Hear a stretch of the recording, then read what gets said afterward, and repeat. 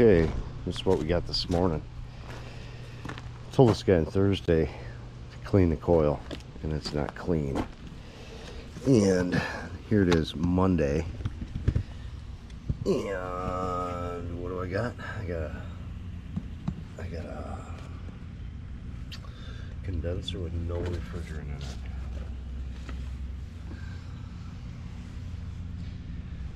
So this is a Goodman from 19. I don't even know if it's got enough in there to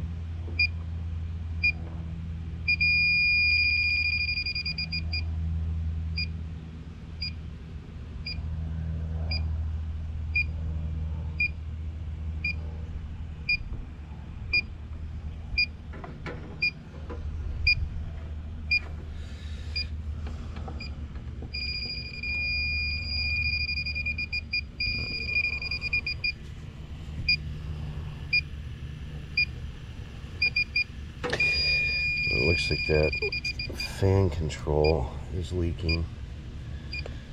I hope. Let me get some stuff.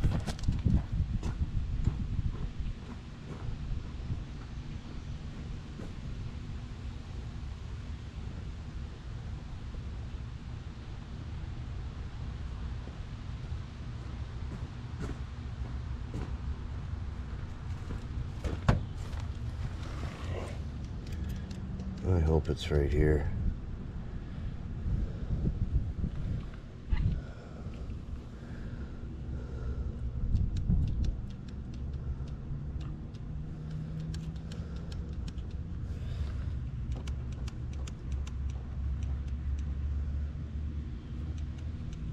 And crap.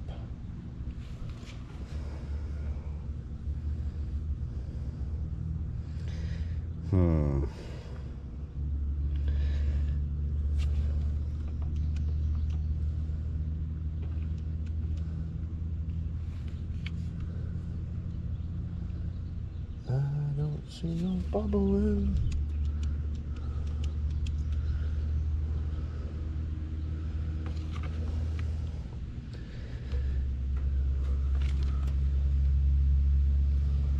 Maybe it's drifting from the other side.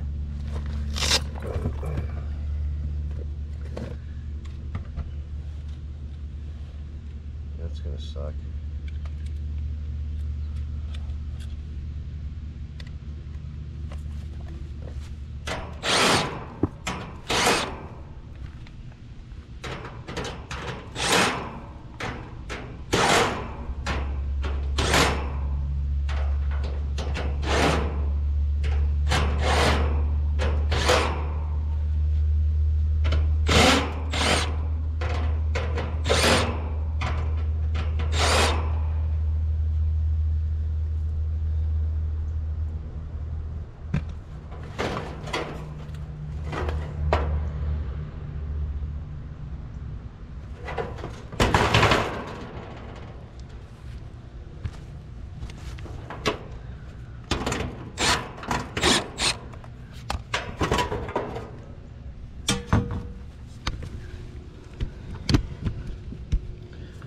Come on, tripod, work.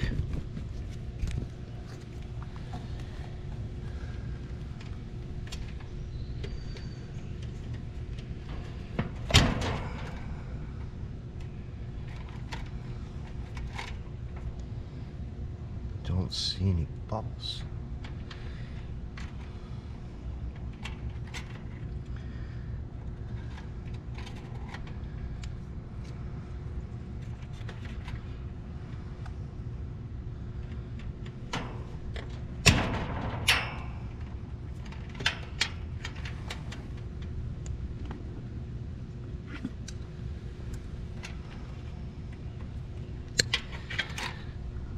Bubbles.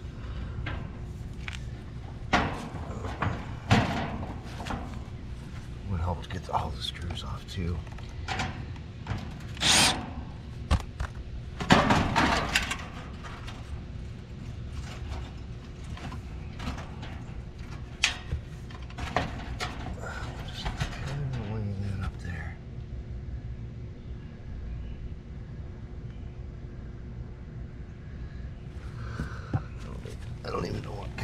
pressure I got going on in here. I don't even know who set this up. Looks like garbage. Got pressure.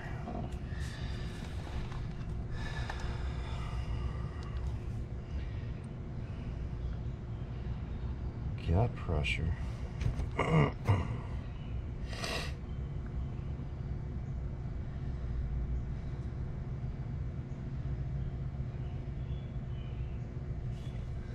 Let's see.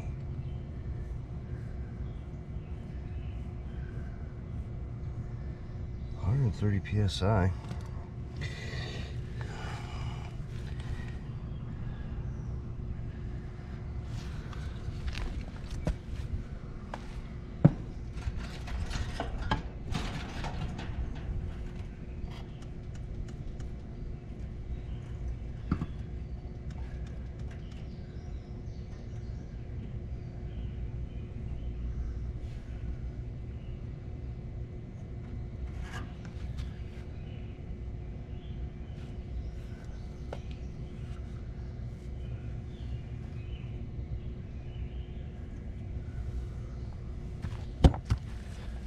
I don't know. Let me kind of pinpoint this leak and find out where it's at. Pressure switch is barely on there. Barely.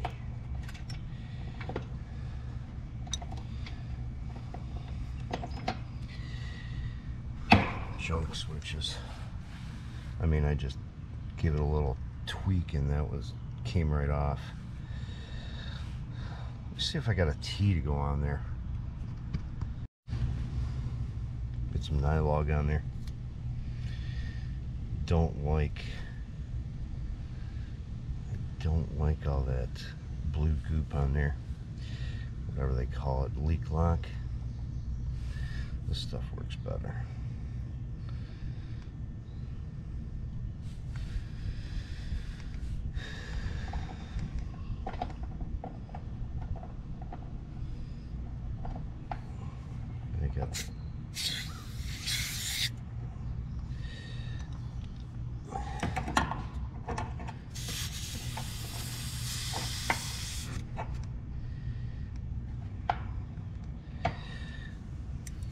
Let's see.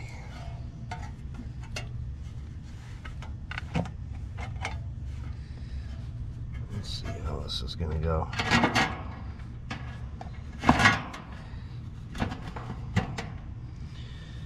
And if I put the switch here,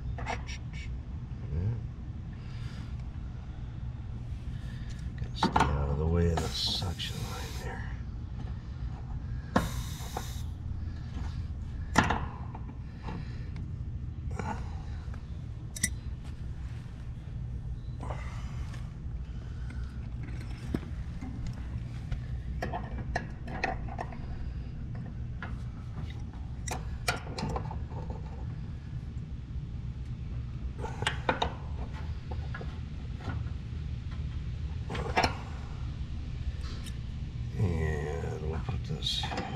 Right there, access right there.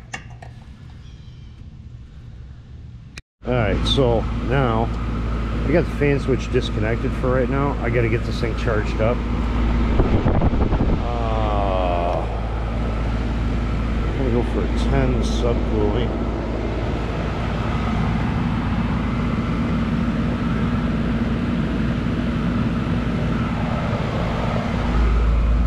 Was absolutely freaking empty.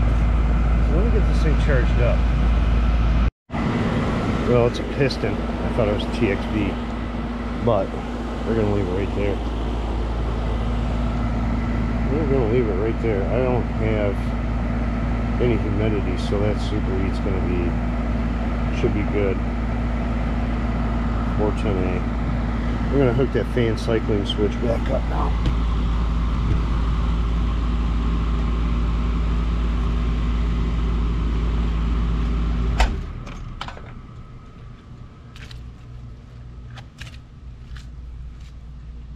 Jam any other equipment back in here.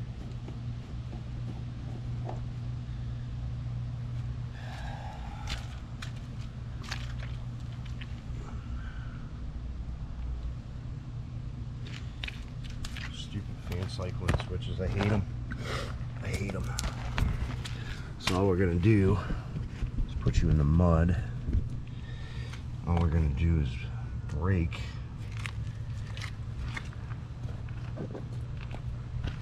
Break one leg of the fan.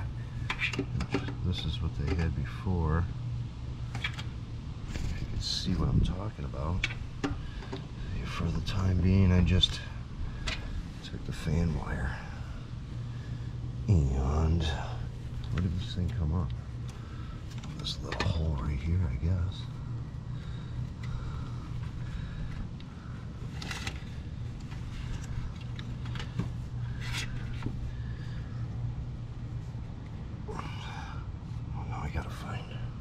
I'm gonna find a little black wire I had. So we're just breaking. We're just breaking that. Breaking that leg.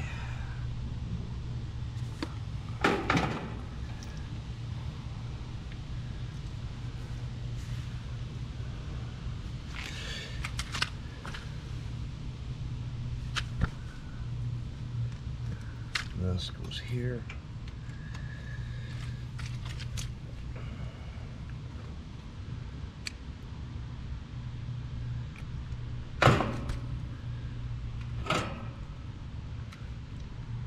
Tidy up my connections here.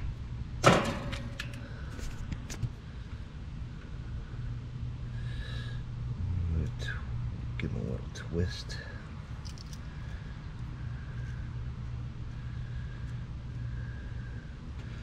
So now the power comes out here, down here, through the fan cycle switch, back up to the fan, which is this one. It's for cold weather operation because we're working in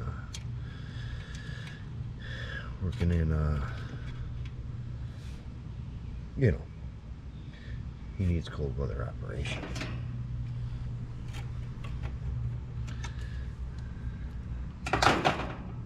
Alright, let me get everything off here, but here, I'll start it back up for you guys right now. Ow! That's the disconnect. Right now it should be fine, unless the fan switch failed, and it looked like it did. Look at that crap.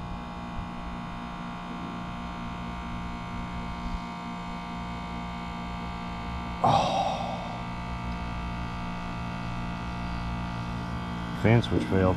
Oh, no, it didn't. There it goes.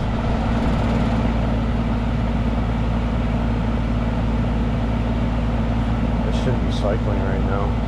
Well, it's about 70 degrees outside, but it shouldn't be cycling. I don't even know what that switch is set at.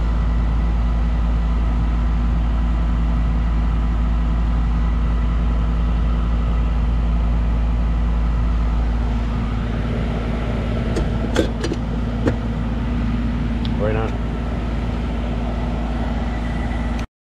Well, that's in a pole barn. That's part of a grow room. There's 3 different rooms. Whoever set this thing up is just complete jackass. That, you know, we started it up and you seen the fan didn't start. I'm like, well, why isn't the fan starting? They got a stupid switch on there set for 400 close. So the thing ramps up to 400 psi before the fan turns on. So obviously, that's not right. You know, you don't want your system running up to 400 psi. That should be like a 250. 250. You know, you got to get the head pressure up to 250 to close the switch to turn the fan on. This one's set at 400. It's ridiculous. And I think the open on that was like, I think it was 300.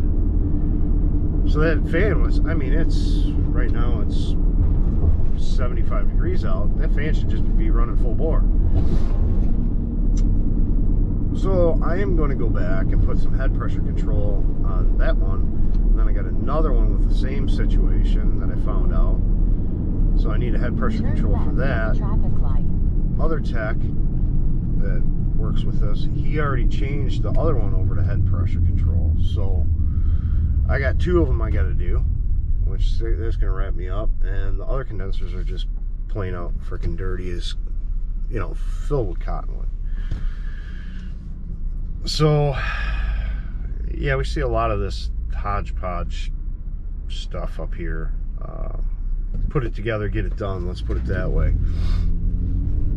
Because everyone, you know, not everyone, but seeing a lot of these guys that have these grow houses, 2 miles, turn right on I-94 they try to do it on the cheap, which is understandable, you know, because you gotta start making money. But what are you gonna do? I'll be there to repair it. So that's what we're gonna do. We're gonna get a head pressure control, get everything the way it should be, and then we'll go from there. That's you know, that was first call Monday morning. You know, leak on a pressure switch. Had no refrigerant in it at all. We had to charge the thing up with like 5 pounds of refrigerant. So costly. You know, it's a costly repair, kind of. You know, you got all that refrigerant, my time, service call. So we are off to the next one. You guys know what you need to do. Like and subscribe. If I could stop sneezing, I'll see you on the next one.